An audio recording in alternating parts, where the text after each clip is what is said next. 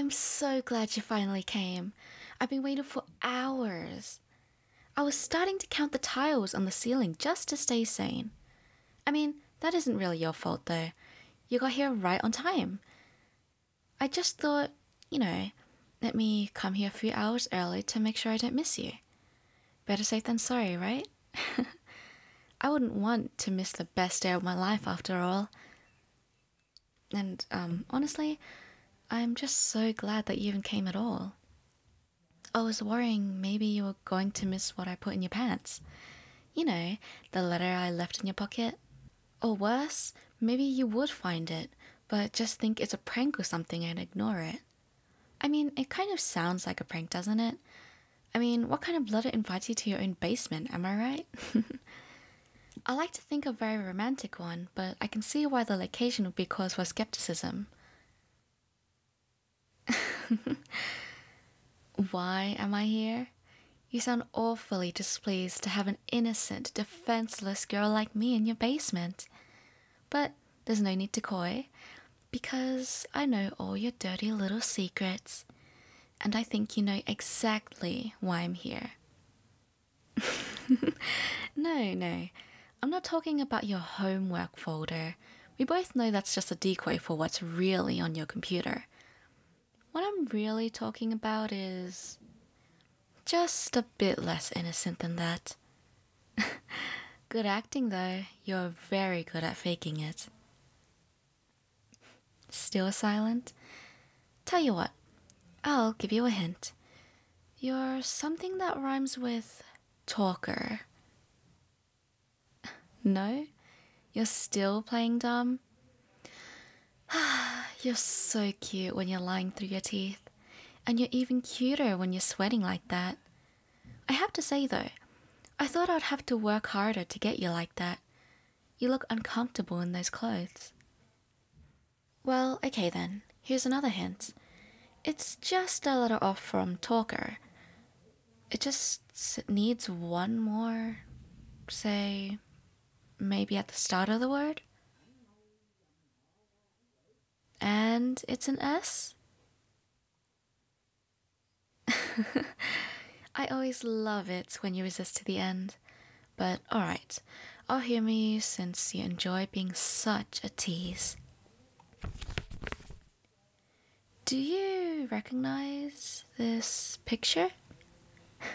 I sure do. It's me.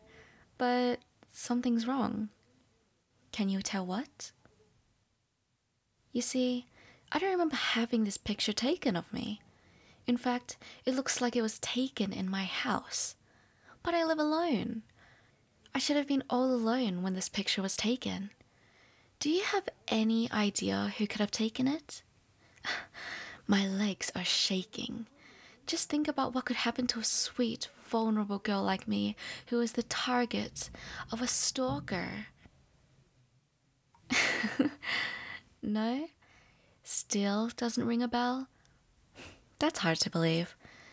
But if you insist that you don't know what I'm talking about then, okay. Wink wink. Yes, wink wink is said. That's so funny though. Because, actually, I know a bit about dealing with photos myself. For instance, a lot of the time, you can look at the reflections of things in the photo to see what you would normally think wasn't in the photo. And, well, I know it's too small to make out in this photo, but if you were to zoom in right over here where I'm pointing, you'd actually be able to see the reflection of the person taking the picture. Whoever took it should really be more careful. Oh, you poor thing. You're shaking. I hope that's from excitement. And I have a separate photo here, where I zoomed in and enhanced the reflection. It's so strange though. I could swear that this almost looks like... you? Would you like to take a closer look yourself? You don't have to snatch it. Be gentle. I was just giving it to you. So, are you still going to pretend to be innocent? Well, if that isn't enough, I also have your journal here. See, look, it has your handwriting and everything. You left it by your open window, so I thought it was a present. It wasn't hard to crawl on through. Well, other than my hips getting a bit stuck. What? Yes, of course. How did you think I knew all about you being a stalker? I'm a bit... well, I like to think of myself as, devoted. But obviously I'm a stalker too. I've been watching you for a very long time. Far longer than you've been stalking me for. How did you think I knew all about you and your little antics? And speaking of antics, you've got quite the collection of antics here in this journal. Following me home every night, going through my laundry. Why, you even collected the candy wrappers that I threw away. And I thought I would be the one handling junk in this relationship. Here, I'll read it for you. I think I'll skip the excessively lewd parts, though that doesn't leave much to read. Not that I blame you.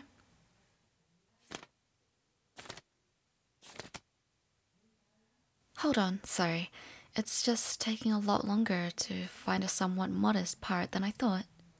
Oh! Saving that for later. Okay, here we go. This is relatively less indecent than the other parts. She left for home 4 minutes later than usual today. As usual, I followed stealthily from behind to make sure she made it home safely. Whenever it was possible without getting caught, I traced her exact footsteps. Skydivers would be jealous of the adrenaline rush it gives me, following in her footsteps. It makes me feel so close to her. At one point, I noticed she shed a hair. Obviously, I took it for my collection. I flirted with the idea that perhaps she left it for me on purpose. A gift for my devotion. Speaking of gifts, a real gift would be if she... Okay, and then it gets super lewd again. But you get the idea. I'll spare you that part. There was still one part I had really wanted to read to you, though. Oh, yes, this is it. The poem. It really touched my heart, among other things. Here, listen for yourself. A tree grew an apple so juicy and sweet that the entire forest danced for the treat. The forest, every last tree, laughed with glee, but not me. My beating heart would not leave me be, for I saw the insects I so deeply despise fluttering around with wretched lust in their eyes. So I climbed past the vile buzzing in my ears and stole the apple to my haven, safe from fears. That's just so sweet. I want to hang it on my fridge and maybe keep it in my wallet or something. But what's most sweet of all is that the meaning seems to be about kidnapping me. I mean, the next and most recent entry in your journal seemed to prove that. Look, it says right here. She went home alone again today. As much as I wanted to stare only at her, I also had to keep watch, because I'm not the only one keeping my eyes on her. There's no shortage of creeps who no doubt want to harm her. I've always tried to give her the distance she needs to be comfortable. Only took a portion of her wrappers, not all of them. I always made sure to only take the laundry she herself was getting rid of, and I've always followed from behind at a respectful distance, even though I wanted to get closer. And now, that distance is too much, and even by her side, I won't be able to properly protect and take care of her if she's in the outside world where she can be attacked from so many different directions and avenues. So, I'll take her somewhere safe, and my basement is very secure. And that's all you wrote. You know, I've never believed in fate until I met you, but now I know we're fated to be together, because I've never felt more validated than you've made me. You see, I actually wanted to kidnap you as well, and I was going to, believe me, but now that I've seen you feel that same way towards me, That gives me the security I need to make myself more vulnerable. And, not have you under lock and key. I still have anxiety about not securing you. About not making sure that you're in my basement where no one else can get to you, but I want to make sure you feel like you've made me feel.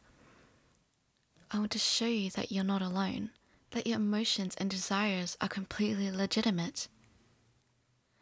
That's why I'm here. I thought I'd save you the trouble of kidnapping me and just meet in your own basement, and show you that I'm okay with being yours, that I am yours. Now, you said you wanted to take care of me?